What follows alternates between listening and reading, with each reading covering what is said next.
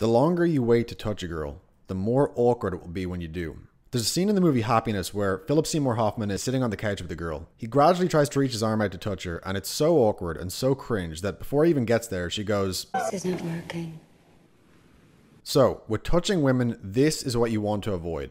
And that's why you need to touch the girl right away, almost as soon as you meet her, because again, the longer you wait to touch the girl, the more awkward it will be when you eventually do.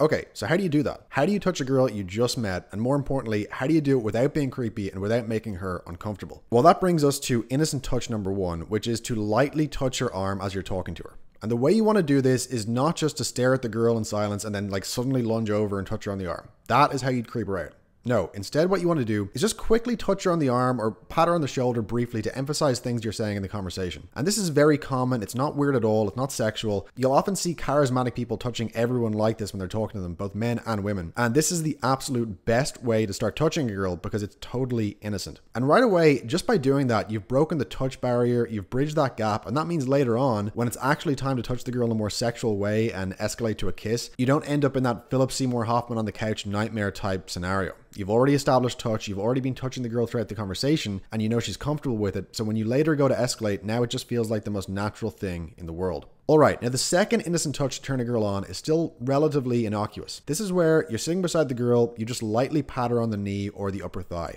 And again, you do this while you're talking to her as part of the conversation. So you lightly pat her on the leg to emphasize something you're saying or a point you just made, and then you take your hand away again. And with this one, you can adjust and calibrate it to be more intimate and more sexual depending on how far along you are with that particular girl. Like, if the girl seems to be into you, you can test it by kind of patting her on the knee and then letting your hand rest there for a few moments. And again, you want to do this while talking to her. You're not just sitting in silence while you're touching her like this. You're still engaging her in conversation, but you're just letting your hand rest on her knee or her upper thigh. And as you're talking to her, you're watching her reaction.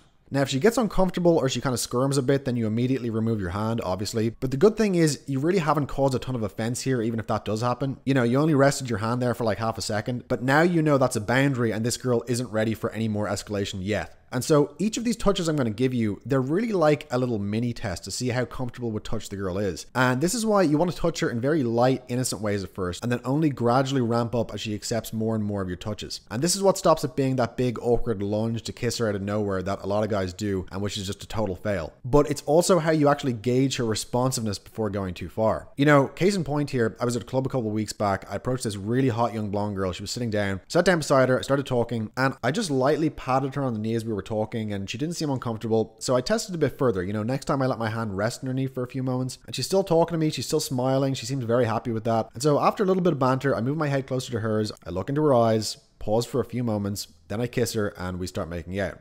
Now, anyone watching this would be like, what the fuck? This guy just started making out with this girl after like 20 seconds of meeting her. How the hell did he do that? Well, in fact, anyone watching would probably actually just assume we were already dating, but we weren't. I had literally just met this girl 10, 20 seconds before, and then we're immediately making out. So again, using this method of just doing these innocent little touches to test where she's at and how comfortable she is with escalation. If the girl is into you, it lets you find that out quickly so you can escalate very, very fast.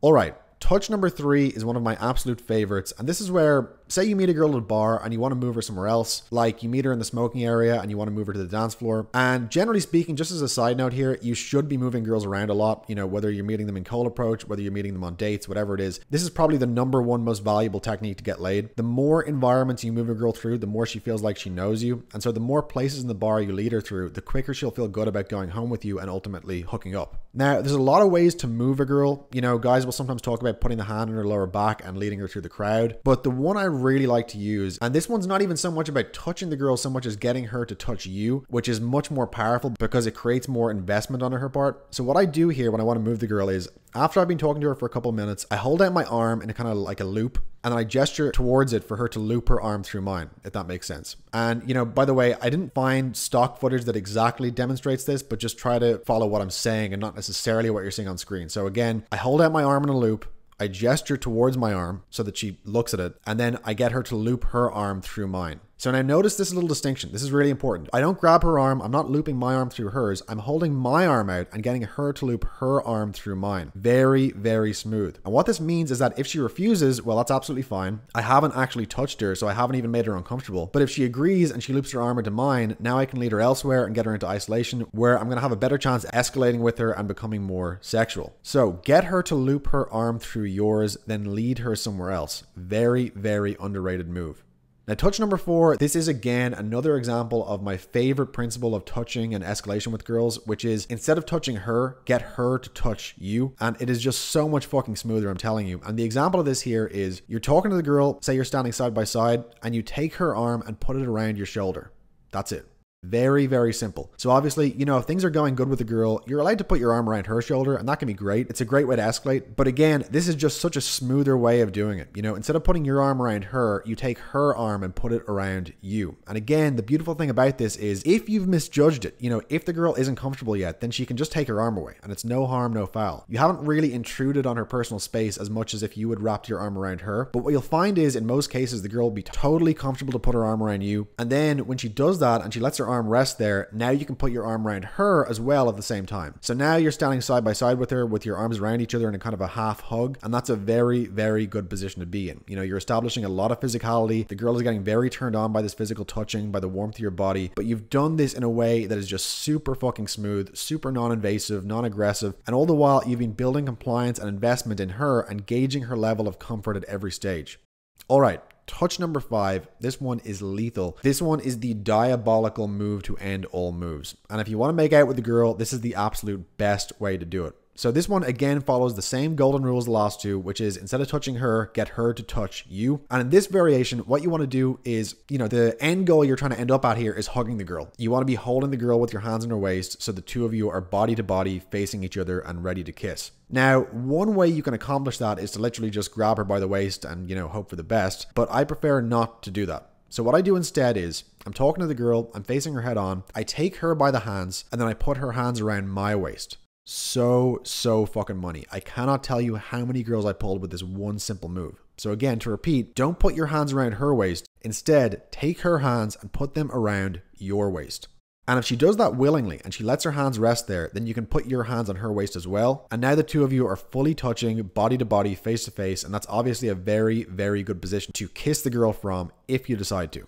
And that brings me to touch number 6, which is the first kiss. Now, the first kiss is very important, not necessarily because it turns the girl on, but more because it establishes beyond any doubt whatsoever, like, okay, this is on, we like each other, we're attracted to each other, there's absolutely no doubt about what this situation is. And look, you don't necessarily need to kiss a girl in the middle of the bar in order to take her home that night and have sex. You know, I've pulled quite a few girls who wouldn't let me kiss them, but when we got home together in private, they were DTF. But generally speaking, I always try to go for the kiss with a girl as soon as I see the opportunity, because once you've kissed her, it just kind of establishes like, okay, it's on now. And generally nowadays, I don't want to even try to take a girl home until I've hit that milestone of the first kiss. Again, not to say it can't happen, but I've been in a lot of situations over the years where, you know, I was hitting it off with the girl, we spent hours together, I took her home, and then back home, I go to kiss her for the first time, and she's like, no.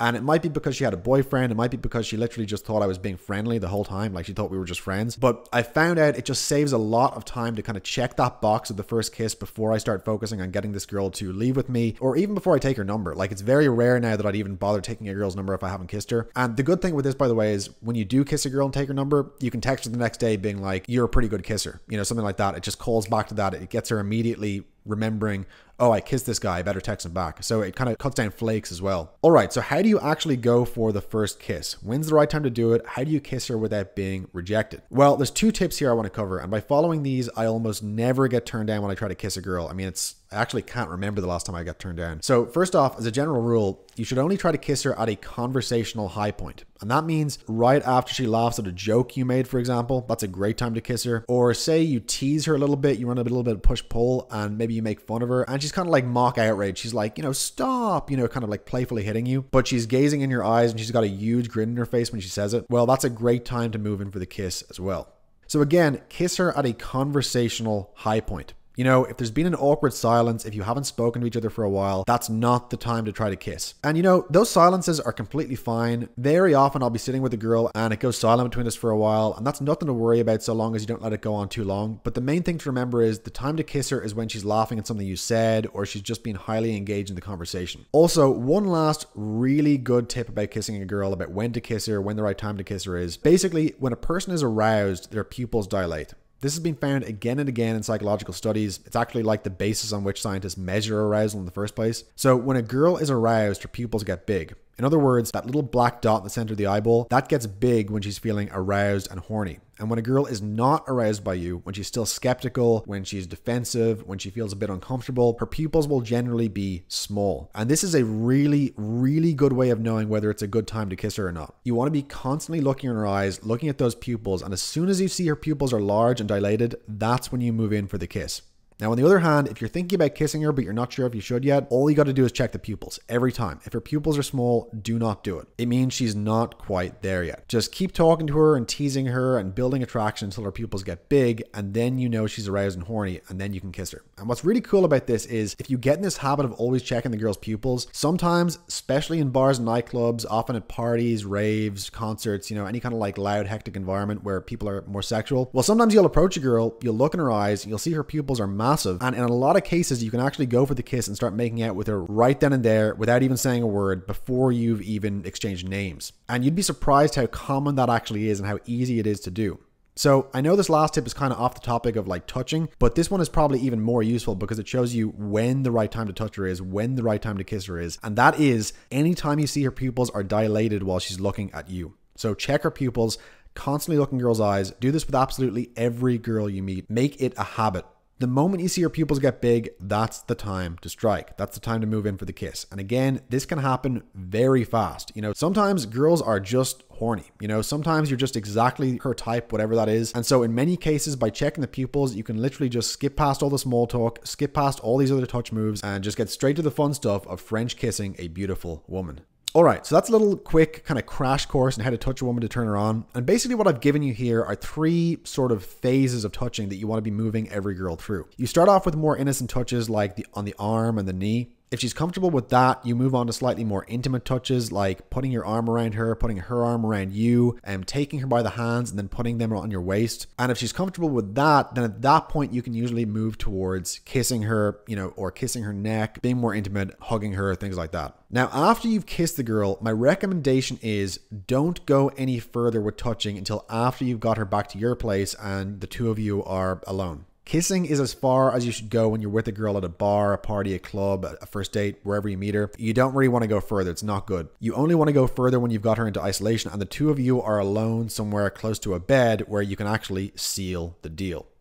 All right, so hopefully you now have a much better idea of how to get a girl turned on, how to amp up her sexual tension quickly, and ultimately how to go from approaching her to getting her into bed very, very fast. However, there's a lot of stuff I left out here because there isn't time to cover it in a short little video like this. For example, you know, what do you actually talk about with her? That's an important one because you can't just be touching her without talking. Like you have to be simultaneously talking about interesting and engaging conversation topic. Or another one is, how do you get her to start investing in you and chasing you? You know, how do you get her logical mind engaged as well as just her physicality? And how do you get her so turned on that she will literally be begging you for sex? And I answer all those questions in my best-selling program, Friends with Benefits. Friends with Benefits is a step-by-step blueprint which shows you how to get any girl into bed and turn her into your buddy on command. You know, a bang buddy, a friend with benefits, is a girl who you're friends with, but who you also have sex with whenever you like. And this type of relationship is amazing because there's no expectation of commitment or monogamy on either side. You know, you don't have to see her every day. You can literally just call her up every couple of weeks or months whenever you're horny, and she'll come over to your place to bang. And the great thing about having Friends with Benefits is you can literally have a harem of girls like this. You know, you can have like 3 or 4 or 5 girls who you just rotate between them every week. So you don't have to go out to bars or clubs when you want to get laid. You don't have to mess around with Tinder. You've just got like 3 to 5 hot young girls on your phone. And whenever you want to get laid, you can simply call them up and she'll come over. So if that sounds like something you're interested in, click the link below to watch my full free guide on how to get a friend with benefits now.